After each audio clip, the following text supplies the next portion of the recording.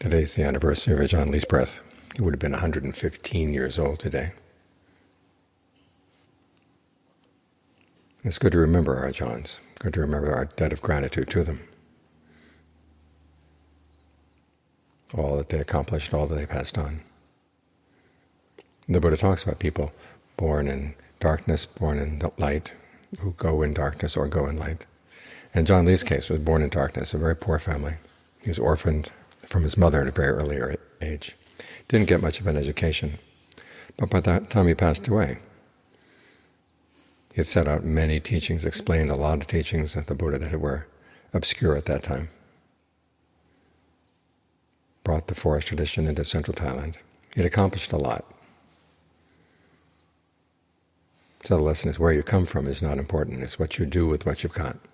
As he once said, if you have discernment, all you need is a machete and you can set yourself up in life. And it was his discernment that enabled him to see there was something of value in the forest tradition. He was inspired by Ajaan Mun and did his best to follow Ajaan Mun. And then as he set out to teach himself, he ended up writing all those books on explaining mindfulness, explaining breath meditation, explaining what it means to take refuge. And they all come together. In fact, the very last thing that he wrote or dictated brought those themes together. You take refuge in the Buddha, the Dhamma, and the Sangha by building their qualities inside you. And how do you do that? You do it by establishing mindfulness, particularly mindfulness of the breath. This becomes your refuge inside. Not so much the breath itself, but the qualities of mind you bring to the breath and develop as you stay with the breath.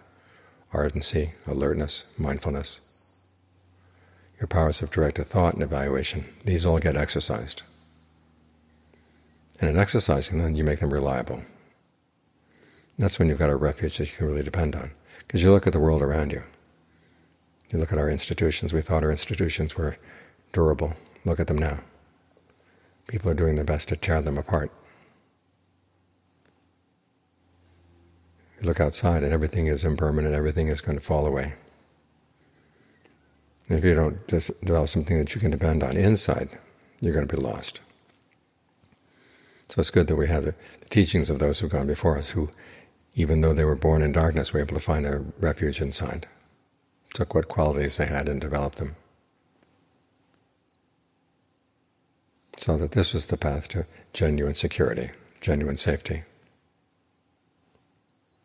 the path to a happiness you can really depend on. So we reflect back on their lives and see the good that they did for themselves and the good did for others. So at the very least, make sure you do the same sort of good for yourself. Don't let this opportunity pass you by.